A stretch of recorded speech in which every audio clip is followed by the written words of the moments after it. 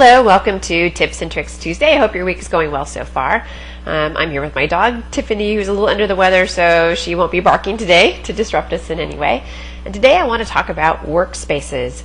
So I kind of feel that workspaces are really important, and yet I find that a lot of people don't use them. Workspaces allow you to take a snapshot of your user interface, which is especially helpful when you upgrade to the next release of AutoCAD, because we know what a pain it is to get our user interface to look the way we know and love it, right? And we all like our workspaces and our user interfaces to look a little bit different, right?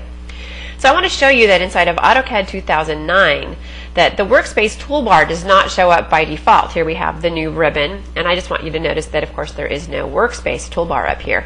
So to get to it in 2009, just move your cursor down to the lower right hand corner of the screen, and you'll see the workspace switching icon. I'm going to go ahead and select that, and you'll see that I have a few of those set up. Now for those of you who want to go back to the AutoCAD that you know and love, it's just as easy as selecting AutoCAD Classic.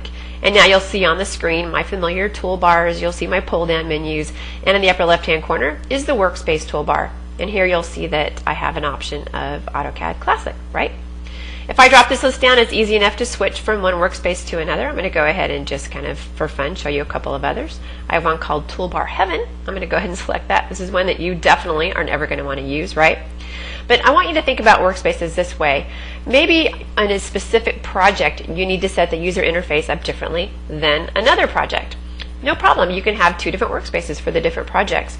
Or maybe you'd like to have specific toolbars on your screen when you're working in paper space that you really don't use when you're in model space. Here's your opportunity to set up a variety of workspaces to work the way that you want. And it's so easy and so fast to switch from one to the next that there's no reason not to take advantage of them. All right, I'm sure you guys are in pain looking at this particular workspace. we'll go back to AutoCAD Classic, why not? Because many of you haven't upgraded to 2009 yet, and this is the one that we're most comfortable with.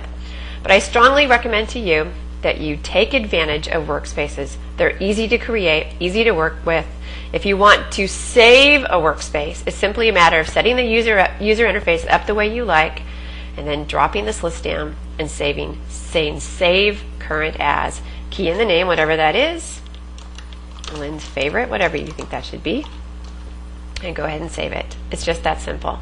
You can have as many as you want. There are no rules. Have a great rest of the week, and thanks for tuning in to Tips and Tricks Tuesdays.